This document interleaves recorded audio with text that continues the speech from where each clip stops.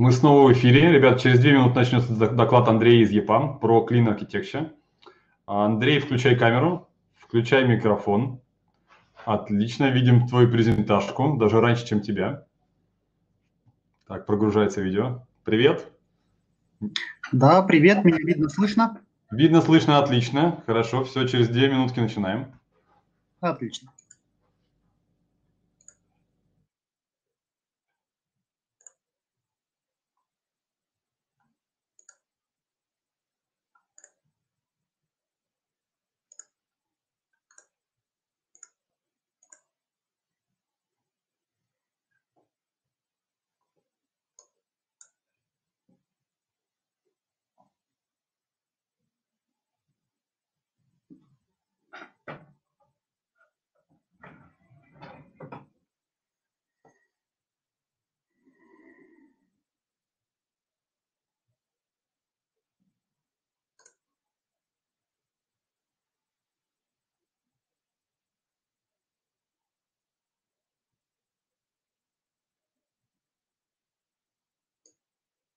Через минутку начинаем.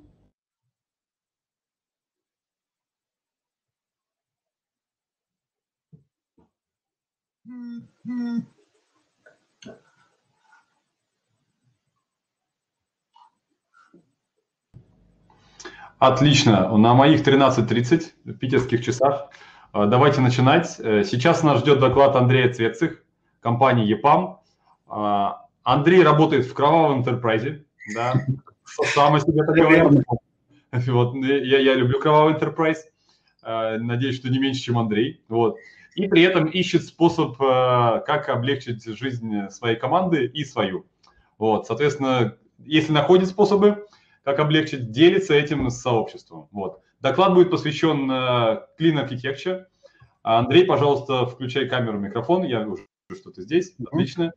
И я выхожу из эфира. Поехали. Да, отлично.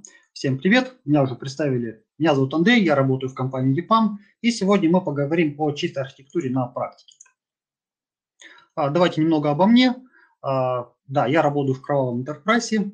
Есть опыт создания новых проектов с нуля, есть опыт рефакторинга и поддержки и существующих кровавых проектов, ну и создания новых проектов, которые еще не успели стать такими кровавыми. Собственно, на последнем месте работы, то есть в Epam, для крупного клиента из нефтегазовой отрасли. Вот, причем там достаточно много проектов, есть целый проектный офис, который отвечает за старт новых проектов, их поддержку, перераспределение ресурсов между разными проектами и так далее, ну и завершение проекта. Вот, и вот об этом интересном опыте я хочу сегодня рассказать. О чем поговорим? Собственно, что нового предлагается в чистой архитектуре? Вот, так как тема, возможно, еще не всем известная, чтобы все одинаково друг друга понимали. Далее, чем отличается эта архитектура от других, от предшественников, от луковой архитектуры, от портов-адаптеров. Дальше возьмем все лучшее из всех этих архитектур и попробуем применить на практике. Вот. Также, как результат, я надеюсь, что вы получите для себя шаблон, как же делать новый проект согласно принципу чистой архитектуры и даже улучшенной чистой архитектуры, я бы так сказал. Вот. До того, как говорить, давайте попробуем немножко с вами пообщаться. То есть на одной из фотографий этот товарищ, который показывает пальцем, это Роберт Мартин, также известный как дядюшка Боб. Напишите, пожалуйста, в чатик плюсик, кто этого человека знает. А если кто-то знаком с ним лично, можете поставить 2 плюса. Я сейчас посмотрю на чат. Да, отлично. 2 плюса будет или нет? Хорошо. И про книжку «Чистая архитектура» поставьте, ну, чтобы с плюсиками не пересекалось, что-нибудь типа «Рид», «Читал», еще что-то. То есть кто знаком с этой книгой? О, отлично, есть 2 плюса. Круто. Так, читал. Ага. Отлично, спасибо. Для тех, кто уже читал книгу, я надеюсь, что в конце мы с вами можем пообщаться. Возможно, вы чем-то мой рассказ дополните или поделитесь своим опытом применения вот той информации, которая есть в книге, на практике. Двигаемся дальше. Собственно, чего хотелось и какие задачи были поставлены. Как я уже говорил, компания большая, и там в последние годы был поставлен вектор на стандартизацию. В том числе и в IT. Стандартизация процессов между разными проектами, так как проектов много. Процессов аутентификации, авторизации. Для этого написали свою библиотеку. Ну, это до меня было сделано. Процессов, допустим, деплоя и так далее. То есть чего хотелось? Вот процессы стандартизации типового проекта. Проектов много, не все, небольшие. Вот. Ну и хотелось здесь тоже стандартизации. Быстрого старта новых проектов. Потому что когда стартует новый проект, что обычно происходит? Вечные дискуссии, как же его сделать. То есть старый был как-то вот не очень делать, но сейчас-то новый мы точно сделаем правильно по всем лучшим практикам. И вот это иногда занимает уж очень много времени. Переключение разработчиков между проектами. Опять же, есть проектный офис, который решает эти вопросы, но это переключение происходит по нуждам бизнеса. Опять же, компания большая, интернациональная, в разных государствах любят принимать законы, которые так или иначе регулируют деятельность компании. И вот часто, чтобы не попасть на какие-то штрафы, нужно автоматизировать там ту или иную часть, либо интегрировать уже существующую деятельность с каким-то там государственным порталом. Вот. Для этого часто переключают разработчиков между проектами. Если у проекта будет похожая структура, очевидно, это будет делать проще. Вот. Меньше боли при поддержке старых проектов. То есть старые проекты тоже хотелось привести к общему знаменателю и к хорошей структуре. Ну и, наконец, хотелось гордиться своей работой, получать от нее удовольствие и про полезный опыт рассказывать вот на замечательной конференции ArchDays. Вот. Также, чтобы двигаться дальше, давайте мы немножко определимся с терминами. Вообще, что такое архитектура? Я думаю, вы сегодня, если поспрашиваете у спикеров, узнаете разные мнения. Я буду говорить с точки зрения архитектуры, которая есть в книжке баз. Итак, архитектура – это модули вот, в системе, это публичный контракт каждого модуля, то есть не все содержимое модуля должно быть доступно снаружи. И это связи между этими модулями. Опять же, мой опыт – это в основном C#, вот, поэтому я буду говорить про в терминах модулей, если вы работаете на другом языке, чтобы для вас было это понятно. Но если я вдруг оговорюсь, скажу вместо модуля, скажу там проект – это сборка, я надеюсь, вы поймете, о чем речь. Итак, если мы говорим по архитектуре, вот об этом мы будем говорить. И что вы получите в итоге?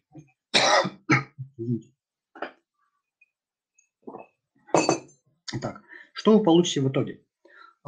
Шаблон для нового проекта или то, к чему можно отрефакторить существующий проект.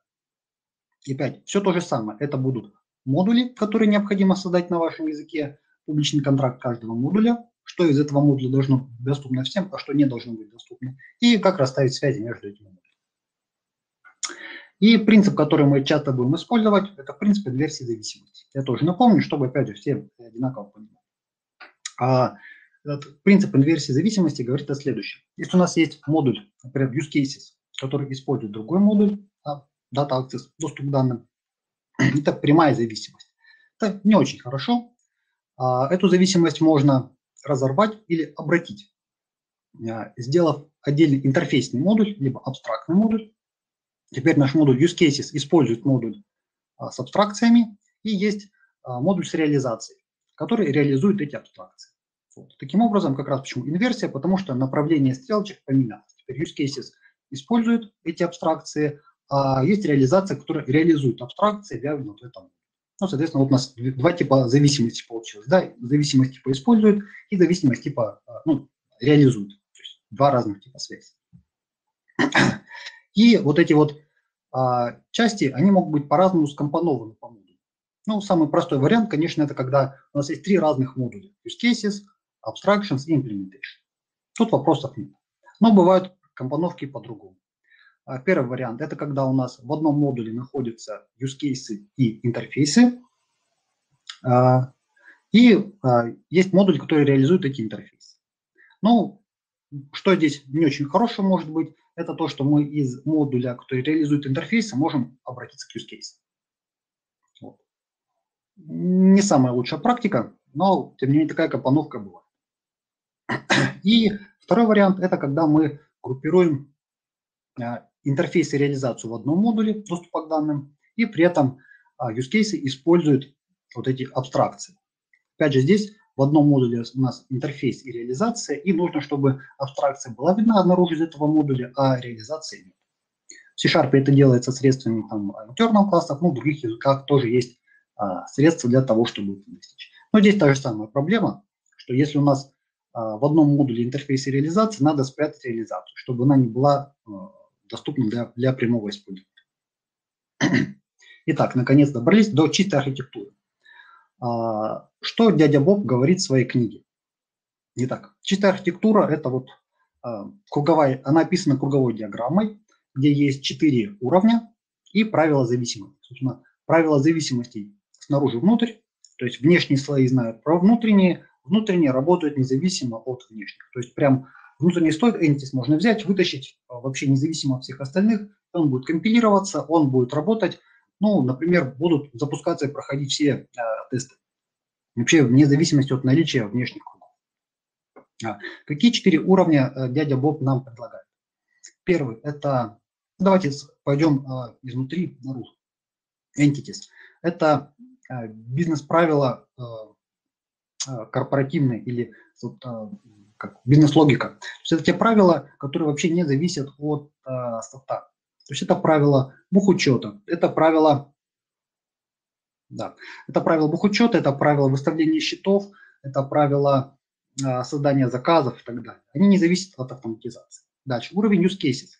Это application level, это как наше приложение используется. То есть как в нашем приложении создать заказ, как в нашем приложении отправить счет и так далее.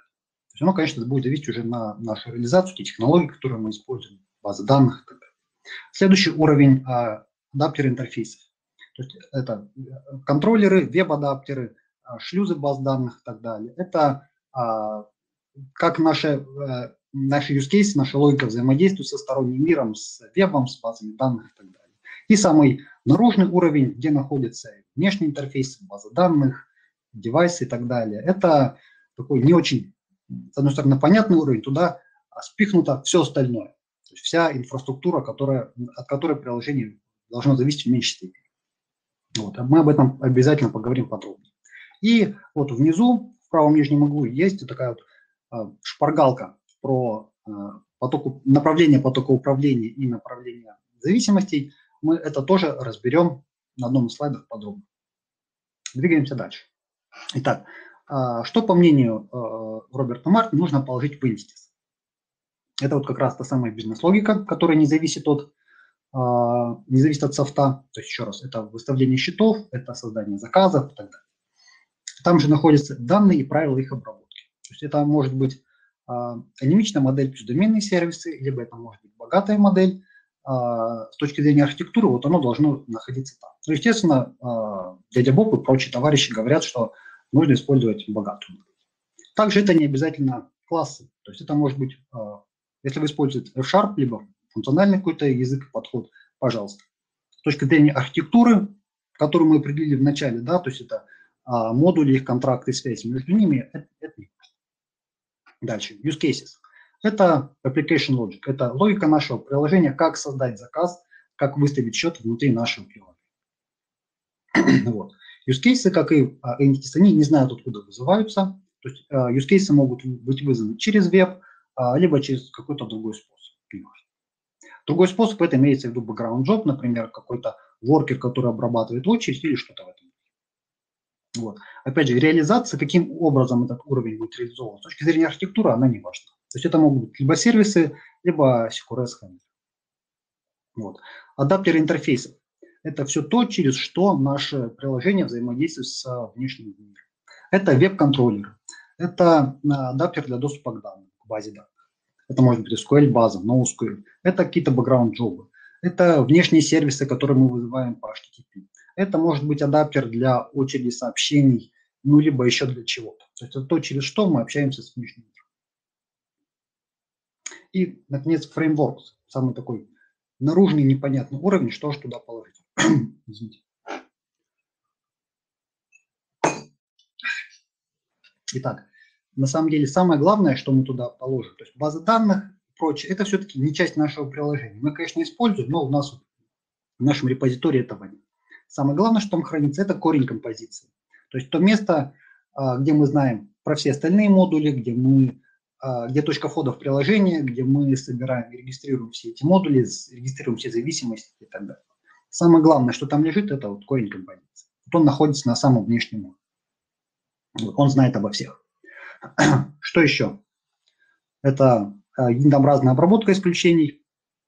Это Swagger спека. Ну, в .NET она очень удобно генерится по исходникам. Это инфраструктура текущего хоста. Как правило, это информация о текущем пользователе и так далее. Вот это хранится на уровне фреймворка. Хорошо. Для дальнейшей работы давайте мы разрежем или препарируем луковицу и сделаем ее в виде плоской такой диаграммы. Так это будет удобнее некоторые вещи показывать. Теперь идем сверху вниз. У нас точно так же есть entities, use cases, adapters и frameworks. И направление зависимости теперь у нас снизу вверх. Хорошо. И для того, чтобы это реализовать, давайте создадим 4 проекта, в данном случае там Visual Studio. Тоже идем сверху вниз. Entities, use cases. У нас пока только один сервис, это база данных, вот адаптер к базе данных. И веб – это наш корень композиции. Здесь папочка контроллеры, где находятся наши веб-контроллеры. Вот по умолчанию новый Visual Studio создается вот так. Хорошо. Что же положить в Entities? Вот. Это пример того, что я бы положил, то есть это некие базовые классы, базовые сущности, там же будут и намы, и модели – это, собственно, наши сущности, которые описывают предметную область. Счета, заказы и так далее. Давайте еще раз по этому пройдемся. То есть самое главное, что должно быть в Entities, это, конечно, сущности, которые описывают нашу предметную область. Дальше перечисления, типы счетов и так далее. Это могут быть исключения, если они бросаются из сущностей. Это могут быть доменные события, которые тоже бросаются из сущностей. И базовые классы, то есть супертип слоя для сущностей, некоторая базовая сущность, базовый exception и так далее. Самое главное, чего здесь нет, это ничего, кроме вот бизнес-логики. То есть никаких интерфейсов репозиториев, которые советуют, допустим, в domain driving design и так далее. С точки зрения чистой архитектуры этого быть не должно. И вот пример сущности. Например, invoice, счет, он наследуется от базовой сущности, в которой есть ID-шник. У invoice есть тип в виде нама, есть external ID, идентификатор этого счета в внешней системе, коллекция позиций и метод расчета total. Total считается просто как сумма всех позиций. И резюме по entities. Для каждого модуля я буду говорить, что является контрактом этого модуля. Ну, что туда поговорить, что туда положить, мы уже поговорили. И от чего он зависит, либо не зависит. Итак, контракт. Все классы модуля. Они все публичные, они все доступны извне. Ну, собственно, для этого мы entities помещаем внутрь. Там вроде прятать нечего. И связи entities не зависит ни от чего. То есть не зависит ни от каких других модулей в системе. Хорошо. Чтобы двигаться дальше, давай сравним чистую архитектуру с ближайшим соседом, родственником, луковой архитектурой, которая тоже представлена в виде круговой диаграммы. Итак, луковая архитектура – это тоже круговая диаграмма с тем же правилом зависимостей снаружи внутрь, тоже 4 уровня, но уровни несколько других. То есть в центре у нас находится модель, дальше идут domain, либо domain objects services, application services, и последний круг – это тесты, инфраструктура, UI и так далее. Ну, здесь даже написано стрелочками, что где находится. То есть интерфейсы репозиториев, интерфейсы сервисов, они входят в ядро, а вся реализация находится на самом внешнем уровне. То есть все реализации репозиториев, реализации сервисов, контроллеры, вот это все находится снаружи. Давайте сравним это с чистой архитектурой. Итак, в центре модель, вот она зелененькая, совпала. Модели там и там в центре. Круто. На луковой дальше идут интерфейсы сервисов и там репозиториев, а в чистой сразу идут use cases, потом адаптеры. Вот. А в луковой архитектуре адаптер – это вот самый последний уровень, на уровне инфраструктуры. Давайте разбираться, куда же делись эти самые интерфейсы в чистой архитектуре. Вот. Ну, собственно, ответ есть на картинке, которая есть в книге. То есть вот над волнистой линией находится модуль use cases, вот, под ней находится адаптер. Вот. То есть В use cases находится интерфейс инфраструктуры для доступа к базе, то есть интерфейсы для доступа к данным, а реализация, то есть адаптер для доступа к данным, находится в отдельном модуле. Хорошо это или плохо? Ну, как я уже говорил, что при таком случае может быть вот такая вот связь. То есть из адаптера, который реализует интерфейс доступа к данным, мы можем обратиться к бизнес-правилам. Хорошо это или плохо? Но обычно плохо. Это значит, что логика протекла из одного уровня на другой. Нехорошо. Как с этим справиться? Очень просто. Давайте мы вытащим интерфейс для доступа к данным в отдельный модуль, в отдельный даже уровень. Вот. Тем более, что нам ничего не мешает этого сделать. Итак, вот. Мы берем и создаем еще один модуль. Интерфейсы для доступа к данным. Да. Data Access Interfaces. Дальше у нас те же use cases, дальше реализация этих интерфейсов. И веб – это наш корень композиции. Вот. Как это выглядит на диаграмме? То есть entities остались на месте, мы добавили новый уровень интерфейса для доступа к данным. Use cases теперь используют эти интерфейсы. И есть реализация. Причем, как видите, интересно, у нас реализация не зависит теперь от use cases. Потому что реализация, то есть адаптер для баз, он должен лишь реализовывать интерфейсы. И все, не будет. Ну и фреймворк, все так же корень композиции, он знает обо всех, обо всем. Вот. Это точка входа в приложение. Хорошо. Но, как правило, в реальном приложении мы работаем не только с базой, а еще и с кучей сторонних сервисов. Их очень много. Это база данных, конечно, наш самый основной сервис, но кроме нее есть отправка почты, удаление по почте. Это какой-то сторонний сервис для интеграции с выставленными счетами. Это может быть кэш, это может быть поиск, это может быть очередь и так далее. Таких сервисов, как правило, очень много. Что делать в этом случае? В этом случае мы для каждого сервиса создаем свой интерфейс и реализацию. Ну и при этом таких вот горизонтальных ссылок у нас нет. Только вот снизу вверх. То есть реализация доступа к данным знает только про свой интерфейс. Ну, соответственно, для работы с счетами, для работы с email у нас есть свои реализации, которые даже не знают о существовании других сервисов.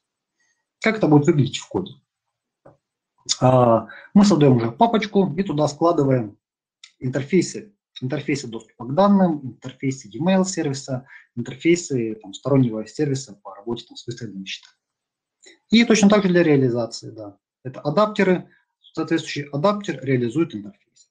То есть это проект, где реализован интерфейс для доступа к данным. Вот. Там могут быть попутные классы, то есть для баз данных это конфигурации, миграции и так далее. Также это сервис для отправки e-mail, сервис для работы с инвойсами, со счетами и так далее. Ну, тут, соответственно, мне кажется, понятно. Вот. И давайте обсудим вот такой компонент. В этой реализации у нас на каждый сервис получается два модуля. Интерфейс и реализация. Когда сервисов много, у вас и компонентов будет много. Хорошо это или плохо? Давайте посмотрим, что когда таких проектов много, у нас каждый компонент очень сфокусирован, то есть high cohesion. Вот. Высокое зацепление внутри модуля. А между модулями у нас связанность получается низкая. Они вообще не знают о существовании друг друга. Поэтому с точки зрения архитектуры много маленьких компонентов – это хорошо.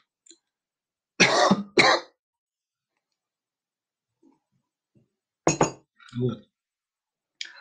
Есть те, поэтому как раз микросервисы там активно используются, потому что это те же компоненты, но физически разделенные.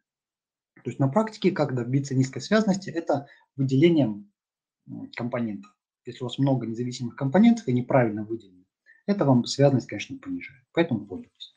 Да, есть те, кому не нравится работать, когда много независимых компонентов. Но это, скажем так, бывают такие предпочтения, но с точки зрения архитектуры, с точки зрения даже архитектурных метрик, много маленьких компонентов – это хорошо. И мы получили вот такую картинку. То же самое, на самом деле, что уже видели, но теперь интерфейсы и adapters – это не отдельный компонент, это набор компонентов, вот, где есть все интерфейсы, адаптеры реализуют соответствующие интерфейсы, и use cases используют эти интерфейсы. Вот. И точно так же из адаптеров мы не можем использовать use cases. Вот. То есть у нас правило зависимости, оно уже не совсем работает. То есть снаружи внутрь или снизу вверх. Вот адаптеры не могут использовать use case. Давайте разбираться, почему. Неужели там дядя Боб ошибся? Или Джеффри Палермо, который автор луковой архитектуры. Давайте разбираться, почему же у нас так получилось, что правила зависимости не всегда работают. Перед этим тоже надо сказать, что все конкретные модули, то есть модули с реализацией, адаптеры, они будут зависеть от DI-контейнера. То есть все вот эти круговые диаграммы, чтобы их слепить в кучу, там будут классы реализации, допустим, email-сервиса, и DI-контейнер, модуль для DI-контейнера, где все эти зависимости будут регистрироваться. То есть, по идее, из этого адаптера будет наружу торчать только один модуль для DI-контейнера. Вот. Резюме по интерфейсам и адаптерам. То есть контракт для интерфейса. Все классы модулей должны быть публичные и доступны снаружи. Мы как раз для этого его и выделили в отдельный модуль. Связи зависит только от entities. Но это логично, если мы сохраняем в базу какую-то сущность или отправляем счет. Хорошо, если мы будем знать, как эту сущность сохранить, либо отправить в каком формате. Для адаптеров контракт только DI-модуль. По идее, мы его из корня композиции только регистрируем, и все. Связи – это entities плюс реализуемый интерфейс. То есть мы знаем, как сохранить в базе и отправить в сторонний сервис сущность, например, счет. Плюс нам надо знать реализуемый интерфейс. И, наконец, вот мы видим ограничение правила зависимости. Почему оно не работает? Давайте разбираться. Дальше просто краткое замечание, что я лично предпочитаю подход CQRS, мы его использовали. У меня, к сожалению, нет времени про него долго рассказывать. Для понимания достаточно сказать, что у нас есть поток запросов, и они все делятся на две большие группы. То есть команды, которые меняют состояние системы, и query, которые только читают данные, при этом состояние системы не меняют, ничего в базу не пишут. При этом у них даже не обязательно могут быть две разные базы, они могут работать с одной общей базой. Итак, у нас есть команды и query, два типа запросов в системе. В веб-контроллере это выглядит следующим образом. То есть у нас есть диспетчер, то есть это некоторый класс, который по команде может найти обработчика этой команды и вызвать этот обработчик. И у нас есть команда. Вот мы создали команду и говорим: диспетчер, выполни команду. То есть найди обработчика и выполни. Точно так же query, запрос. У нас есть query диспетчер, он точно так же по запросу, по query находит соответствующий обработчик и выполняет. И есть запрос, вот мы его создали и говорим: диспетчер, вот тебе query, вот тебе запрос, найди обработчика и выполни. Вот. И еще пример. А если у нас напрямую из контроллера вызывается email-сервис, отправка уведомлений. То есть вот мы точно так же можем прокинуть email-сервис и его вызвать. Вот. Это несколько отличается от вызова, ну то есть вроде то же самое, но мы не через диспетчера напрямую получили этот интерфейс email-сервиса и его вызвали. Давайте посмотрим, что тут происходит с точки зрения архитектуры. И нам здесь поможет архитектура порты и адаптеры. Вот. С точки зрения архитектуры порты и адаптеры, адаптеры делятся на два больших класса. То есть это первичные адаптеры, вот они как раз зелененькие. Вот. Но здесь вся диаграмма раскрашена в те же цвета, что и чистая архитектура. Да? То есть это первичный адаптер, веб-адаптер, контроллеры, которые вызывают систему, и, например, адаптер для базы данных, вот не справа, вот, которые реализуют какие-то интерфейсы. То есть контроллер первичный адаптер, а адаптер базы данных – это вторичный адаптер. Вот. И первичный адаптер, они вызывают input port, то есть это интерфейс use case. То есть в нашем случае интерфейс use case – это команда либо query. Вот. То есть на последнем примере что произошло? Вот такая штука, то есть там наверху появилась стрелочка, мы из веб-адаптера в обход ядра, в обход логики вызвали какой-то вторичный адаптер через его интерфейс. Как правило, это проблема, это говорит о том, что какая-то логика потеряна, и у вас через API наружу торчит просто вот какой-то внешний сервис. Без логики, без обработки. Не то чтобы это прям всегда была ошибкой, но, как правило, да. Я, честно говоря, не встречал случаев, где вот это было бы правильно. Вот. Поэтому для первичных адаптеров, для контроллеров, зависимости должны выглядеть вот так. То есть контроллеры должны использовать только use cases, и все, и больше ничего, никаких других ссылок ни на какие другие модули у них быть не должно. Вот. Тогда все хорошо. Тогда вот это вот вызов напрямую вторичного адаптера через его интерфейс будет невозможно. Как это реализовать? Точно так же мы до этого контроллеры у нас были в веб-проекте, где у нас корень композиции, который знает про все. Мы контроллер выносим в отдельный модуль. Все. И из этого модуля мы теперь настраиваем зависимости только на use cases. А веб, это наш корень композиции, он по-прежнему знает про всех. Вот. Итак, резюме по контроллерам. Контракт, в данном случае набор там, публичных классов, не важен, на него создается только веб-корень композиции. То есть ни из какого другого модуля контроллеры или любые другие первичные адаптеры не используются. Связи, что он еще знает, это use case. Вот, где у нас находится логика уровня приложения. Вот. И для первичных и вторичных адаптеров правила зависимости, как вы видели, работают не полностью. Вот. То есть это когда делали вот правила зависимости снаружи, внутрь, сверху вниз, вот про первичные и вторичные адаптеры как-то вот забыли их в эту схему устроить. Поэтому увидели, что оно работает не всегда. Вот. Что у нас осталось не рассмотрено, это вот как реализовать use case. Я уже говорил про подход QRF, команды и queries, поэтому вот в этом стиле мы будем реализовывать наш модуль use cases. Итак, что же там будет находиться? Это команды, queries, классы запросов, это DTO-шки, объекты переноса данных от контроллеров к use cases. Это хендлеры, то есть обработчики команд и queries. Это маппинги. Как нам из DTO смаппить его на entity, то есть из DTO-шки создать entity и так далее. Как раз, если у нас контроллеры не зависят от entities, мы можем иметь entities независимо, и у нас не поломается личный. И, наконец, use cases там тоже будет DI-модуль, чтобы зарегистрировать все зависимости, в данном случае command queries, handlers в DI-контейнере. Вот. Структура use case будет выглядеть примерно таким образом. То есть для каждой сущности у нас есть папочка, customers, invoices, payments, еще чего-то.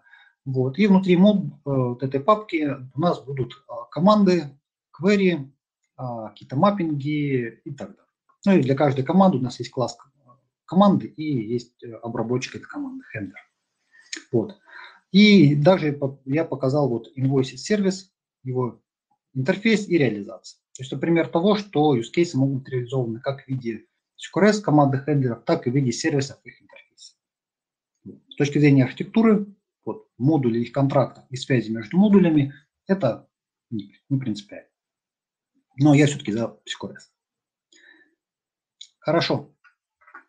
Теперь давайте разбираться вот с этой шпаргалкой, где есть направление потока управления и направление зависимости.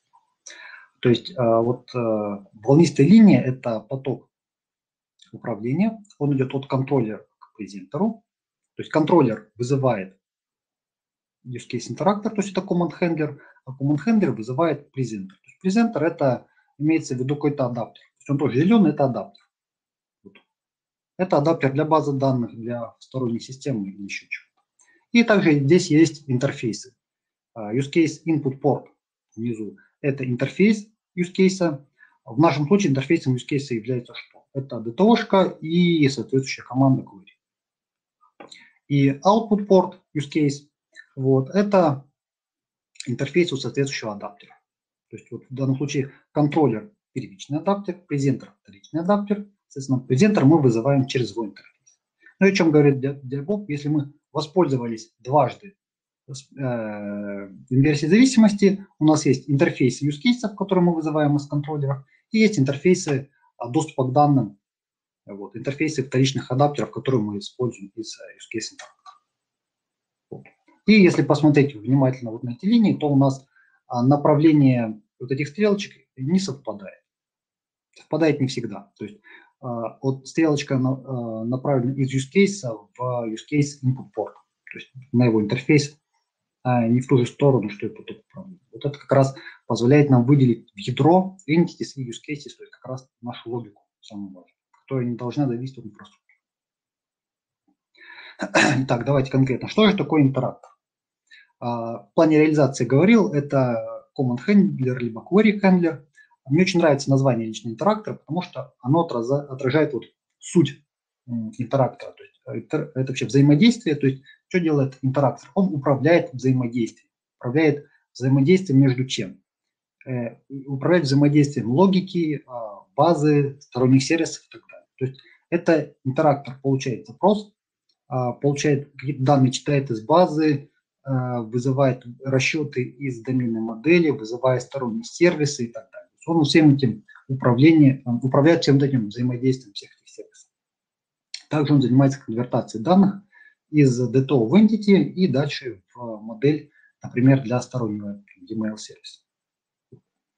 Если мы говорим про другие подходы, например, DDD, то там все это взаимодействие находится внутри доменной модели. Вот. Мне ближе и более четким кажется разделение, которое предложено в чистой архитектуре, когда этим занимается интерактор. Дальше давайте заглянем в хендлер. Здесь у нас код, давайте его обсудим. То есть, например, команда создания инвойса. Вот. Мы получаем команду, там есть DTO-шка, создаем из DTO команду, ее сохраняем. Дальше вызываем сторонний сервис, с которым мы интегрируемся, получаем внешний айдишник для синхронизации, то есть сохраняем изменения и возвращаем айдишник этого созданного счета инвойса. Вроде ничего сложного. Но давайте обратим внимание вот на что. Это у нас очень простой пример. Давайте посмотрим пример более сложной логики. То есть когда у нас есть заказ, и у заказа считается сначала total, а потом нужно посчитать, например, налог. И total заказа считается как сумма по всем позициям, дальше надо посчитать какой-нибудь налог, дисконт и так далее. И когда у нас налог зависит не только от рассчитанной цены по всем позициям, но и от какого-то стороннего сервиса. То есть в данном примере, в зависимости от условий, нам нужно вызвать какой-то внешний сервис и там посчитать дополнительный налог. Вот. И эта логика у нас находится внутри entities, внутри домена. Как мы говорили, там не должно быть ссылок ни на какие сторонние сервисы дорожных интерфейсов. Вот. Что с этим делать? Ну, подход DDD так и говорит. Мы с этим не будем бороться, мы это легализуем.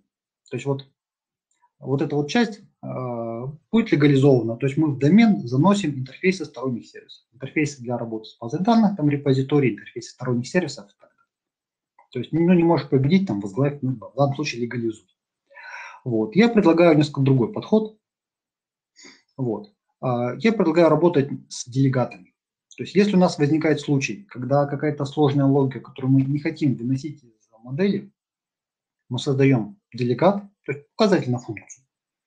Вот, передаем его в данный метод и вызываем делегат, который вернет нам нужное значение.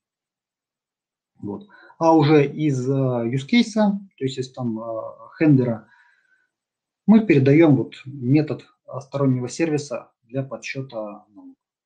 Вроде бы то же самое, но это нам позволяет не добавлять интерфейсы, инфраструктуры в домен.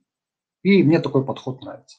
Опять же, кажется, что у нас в этом случае будет куча методов, куча делегатов, которые будут передаваться. Нет, неправда. На каждую сущность будет не так уж много делегатов, потому что мы их используем только в том случае, когда у нас сложная логика, которая в зависимости от каких-то условий вызывает там тот либо иной сервис, либо их вызывает там с теми либо иными параметрами.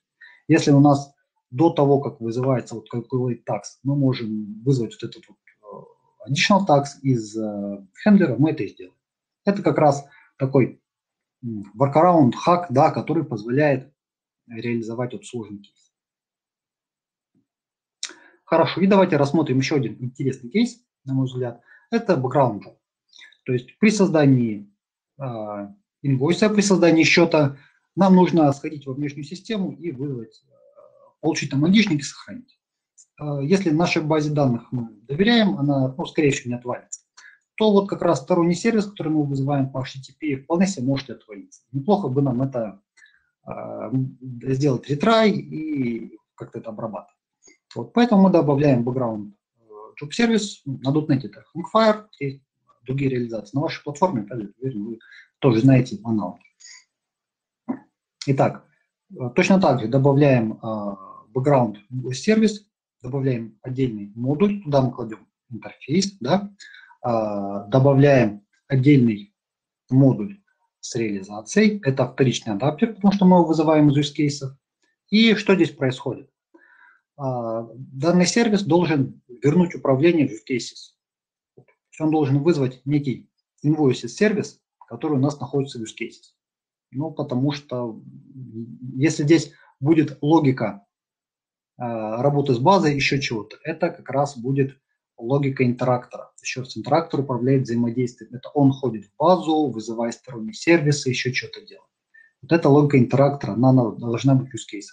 Поэтому все, что делает background job сервис, он взаимодействует с фаром background job, где идет вот вызов invoice сервис. А дальше мы возвращаемся в use cases, и мы видим реализацию этого сервиса. Это как раз use case, который реализован не в виде там, хендлера, а в виде сервиса. И как раз вот логика use case. То есть мы идем в базу, получаем инвойс по ID-шнику, идем в сторонний сервис, там, получаем внешний ID-шник, присваиваем и сохраняем изменения. Вот.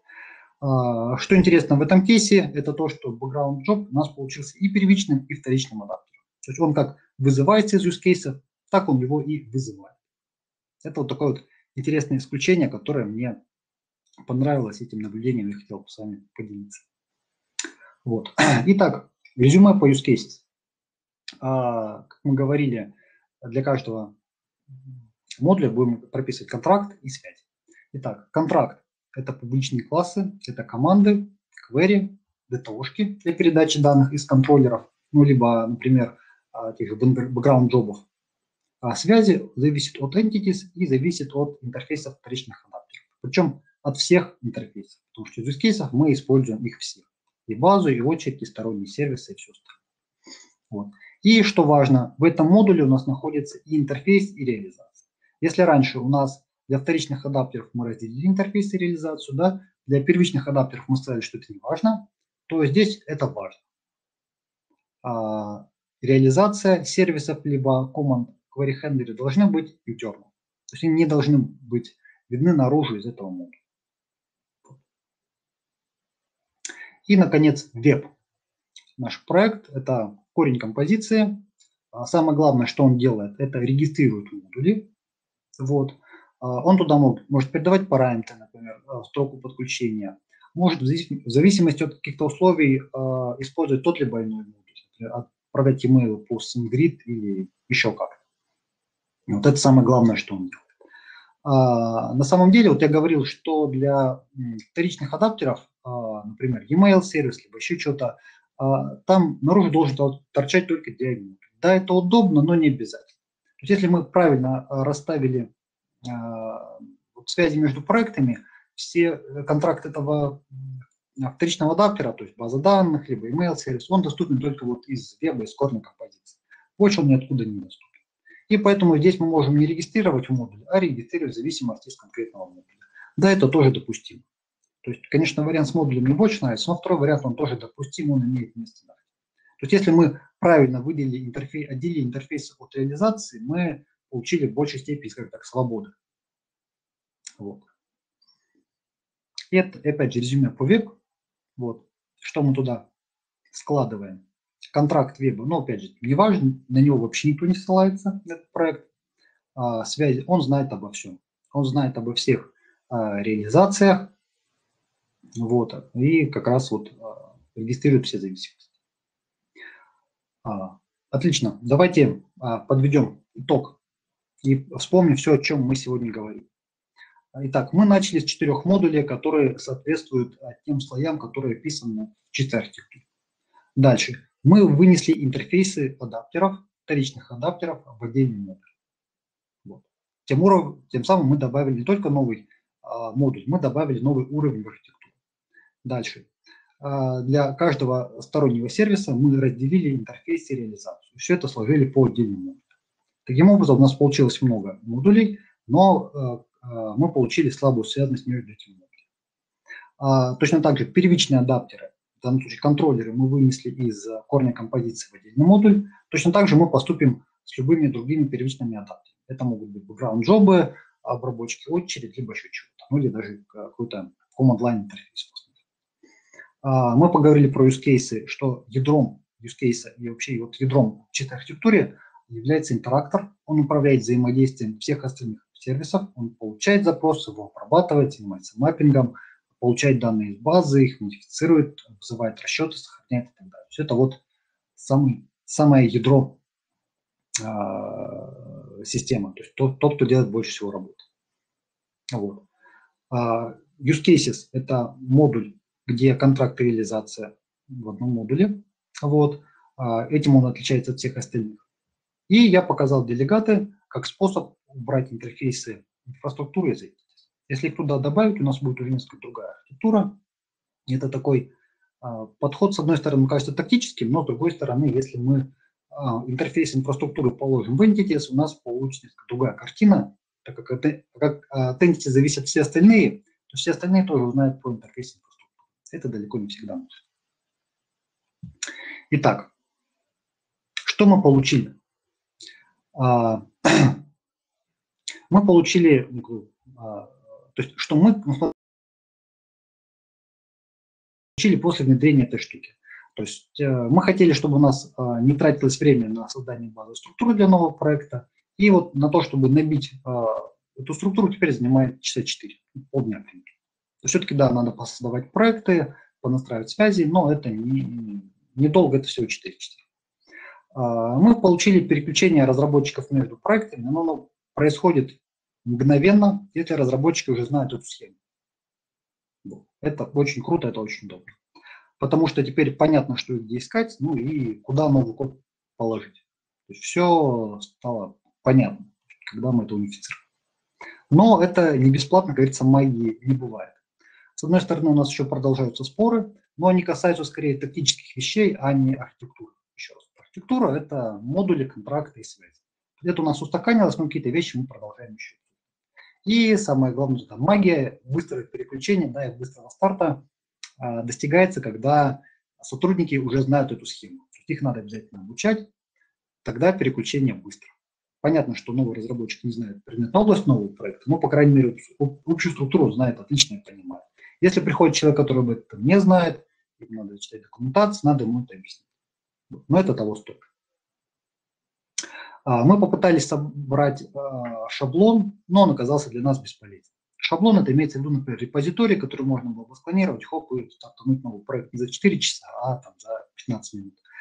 Не получилось, потому что надо будет этот проект, этот шаблон сразу после создания надо будет править. То есть править namespace, еще чего-то. Мы решили, что лучше все-таки 4 часа потратить и создать все с нуля, но с правильным названием проекта, namespace.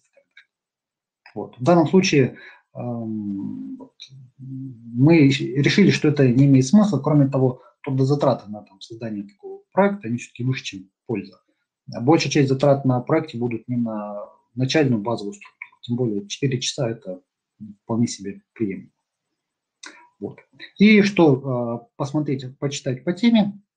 Естественно, я советую в первую очередь это первоисточник, это книга «Чистой архитектуре». Для тех, кто пишет на .NET, можно посмотреть информацию на YouTube, допустим, от Джейсона Тейлора. У него есть репозиторий, где там 4000 звезд. Я туда, кстати, пару pull-реквестов правил. Вот. Я бы сказал, это информация для начинающих, это то, с чего стоит начать. Вот. Она такая достаточно стартовая, там все очень просто сделано, без тех усложнений, которые мы вот сейчас только что с вами сделали. Дальше, естественно, надо почитать про чистую и гексагональную архитектуру, хотя мне больше нравится название порты адаптера, потому что оно отражает суть этой архитектуры. Гексагональная, ну, к сожалению. Опять же, для дотнетчиков имеет смысл посмотреть быстрорастворимое проектирование, неплохой доклад, в том числе про CQRS, про пайплайн. И то, про что сегодня немножко не успел рассказать, это архитектурные тесты. То есть, чтобы архитектура не расползалась со временем, можно писать тесты, которые проверяют как раз то, что мы назвали архитектурой, да, те тесты на контракт-модули, тесты на связи между ними. Для этого уже есть библиотеки, есть для .NET тест, есть для Java соответствующая библиотека. То есть эти инструменты уже есть, их можно использовать. Вот. На этом у меня все. Большое спасибо за внимание, и я готов ответить на ваши вопросы.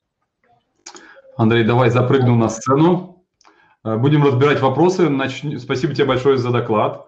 Семен, пожалуйста, нажми сейчас либо камеру, либо микрофон, лучше и то, и другое. Вот. И задай, пожалуйста, свои 2 вопроса. Единственное, что я засеку небольшой таймер, да, для того, чтобы нам осталось время для других вопросов. Да, конечно. Спасибо, Андрей, за доклад. Вот, по поводу, собственно, чистой архитектуры, но тот же самый Боб Мартин говорил в книге своей, что нужно, вот, дескать, максимально абстрагироваться от фреймворка, чтобы ваш там нижестоящий слой никак от него не зависел и все остальное. Я не знаю, насколько как бы ты придерживаешься этой концепции, потому что ты как-то не сильно упоминал это в докладе, но вот, допустим, я Java-разработчик, и в Spring ты можешь с помощью одной аннотации сгенерировать себе репозиторий для доступа к базе данных, вообще не написав там ни строчки кода. Ну, то есть, по сути, это значит, что у тебя фреймворк просочился на нижестоящие уровни. То есть сам факт того, что ты DI-контейнер используешь, это тоже, по сути, просачивание фреймворка, потому что он может там отличаться в зависимости от реализации, там какие-то разные могут быть подходы. Вот как твое мнение на этот счет? Да, спасибо, очень хороший вопрос. Ну, смотрите, во-первых, давайте про DI. Это вот такие, как сказать, наша жизнь – это череда компромиссов, то есть мы не можем все вот так вот чисто-чисто сделать, а если сделаем, то у нас структура проекта будет такой не очень читаемой. Честно говоря, допустим, про DI-контейнеры я не помню, что на проекте их меняли, но в случае с .NET он только уходит от стандартного. То есть с этим вполне можно жить. Что касается фреймворков, ну, тут нужно принять решение. Допустим, если мы говорим, ну, в .NET я для себя принял решение, что мы репозитории на проектах не используем, то есть мы используем антифреймворк напрямую. То есть это зависимость вот как раз напрямую от фреймворка, мы его не прячем ни за какими репозиториями, и это нормально. То есть вот надо просто взвесить на весах, то есть мы насколько хотим от этого инструмента абстрагироваться, насколько нам это дорого и что мы получим. Вот очень часто, очень такая глубокая абстракция от фреймворка, она на самом деле смысла не имеет. То есть мы сделаем огромный забор из каких-то интерфейсов, за которым будет спрятан фреймворк, Spring. Я, к сожалению, вот не специалист по Java, поэтому сложно говорить. Вот. Но очень часто, да, это не имеет смысла. В Python то же самое на самом деле касается Django. Когда с специалистами общался, они говорят, ну вот там все вот пропитано Django, поэтому от него абстрагироваться, ну, смысл. Лучше тогда какой-нибудь фреймворк полегче. Поэтому ну, я тоже вполне не поддерживаюсь, да. Да, поэтому вполне нормальная точка зрения. Если вы посмотрели, вы, как сказать, зряче приняли это решение. Не просто... Извини, пожалуйста, можно перебью, время заканчивается. Да. У меня второй вопрос просто еще есть. Вот, такой немножко холиварный, наверное. Но, допустим, есть контроллер, он в качестве инпута принимает какие-то ДТОшки. И вот эти ДТОшки, они идут в нижестоящий уровень. Вот тут такой момент. Допустим, я расположил эти ДТОшки на уровне контроллера. Тогда, получается, у меня use case зависит от контроллеров. Допустим, я расположил ДТОшки на уровне use cases. Тогда, получается, в use case есть ДТОшки, которые самим use case не используются, но контроллер от них зависит, его input зависит от use cases. Вот как вот эту ситуацию правильнее разрешить? Нормально. То есть здесь ДТОшки мы кладем use cases, и это входящие параметры, они тоже являются контрактом. То есть все нормально. Эти ДТОшки должны быть use cases. Окей, вот понял. Спасибо. Семен, ты получил на оба, да, вопросы? Да. Все, потом пообщаться. Вопрос от Виталика. Не совсем понятно, какая логика должна находиться в командах CQRS, а какая в сервисах. Есть определенная догадка от Виталика, например, команды – это логика доменного слоя, сервисы – это инфраструктурный слой. Так ли это? Ну, да, если кого-то запутал, прошу прощения, это было демо того, что use cases могут быть реализованы как в CQRS, так и в стиле сервисов. То есть никакой разницы. В данном случае command handler, query handler – это точно то же самое, что и метод сервиса. Лучше в одном проекте использовать один и тот же подход, то есть везде использовать, допустим, команды и query. То есть тогда из background джоба мы будем использовать не сервис, а точно так же команду. Вот. Виталий, напишите, пожалуйста, в чат, если раскрыли полностью вопрос. Следующий вопрос от Александра. Используете ли вы инструменты генерации новых проектов на основе вашего шаблона? Я так понимаю, что у вас нет шаблона. Вот. Да. Например, в Java в мире есть проектик Lazy Bones. Ну, опять же, я не Java специалист, к сожалению. проект, да, мы не используем шаблон. Вот товарищ, про которого я упомянул, Джейсон Тейлор, он как раз создал шаблон там для Visual Studio, то есть его можно скачать, и по одной команде из команды строки у вас эксплиармус и появляется новый проект. Чем мне такой подход не нравится, это то, что после создания ты идешь в проект, начинаешь его в проект, настраивать нужные тебе namespace, еще чего-то. Вот мне не полностью нравится этот шаблон, который там у Джейсона есть. То есть вот я считаю, что все-таки самое ценное, вот, что я надеюсь смог донести, это вот, опять же повторюсь, да, что это модули, контракты и связи. Вот это важно, вот это соль, и это можно достаточно быстро воспроизвести для нового проекта. А шаблон, ну, его создание для нас показалось лишним. То есть много работы по созданию проекта, выпиливанию каких-то там вещей, то есть, короче, быстрый ответ – нет, мы это не используем. Я видел ребят, которые используют, но мне этот опыт считаю, я этот опыт считаю излишним. Окей. Так, заглянем снова в чат. Спасибо, пишет Александр. Отлично, ответили на вопрос. Отлично. Если у вас еще есть вопросы, то вы можете найти Андрея в фойе 6-го этажа. То есть сначала перемещайтесь в фойе, и дальше потом идете на 6-й этаж. Там выбираете один из столиков, где-то вы обязательно найдете Андрея. Там подписано все. Вот, Андрей, огромное тебе спасибо за доклад. На этом у нас небольшой кофе-брейк / обед. Да, продлится он полчаса. Дальше, я так понимаю, выступит твой брат. Я правильно понял? Да, не только брат, но еще и близнец. Брат... Не перепутайте. Ну, вы на самом деле отличаетесь, честно. Я изучил фотографию, я понял, что вы братья. Вот, кстати, Руслан подключается. Руслан, можно сказать. Да, хорошо. Руслан не похож на брата Андрея, но Руслан мой коллега и подхватит ведение этого трека после вот этого небольшого обеда / кофе-брейка. Соответственно, Руслан, вот познакомьтесь с этим бородачом из крам-трека. Всем привет. Помаши всем ручкой. Помахал.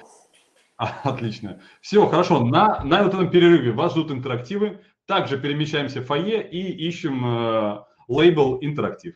Вот. Но не забывайте, что надо подвигаться. Я сам заходил на разминочку, там меня девушка Юлия, по-моему, звали, учила вот делать вот так вот делать. В общем, довольно весело. Поэтому подвигайтесь обязательно, ребят. Андрей, спасибо тебе большое за новые тренды в архитектуре. Спасибо. Все, ребята, через полчаса здесь.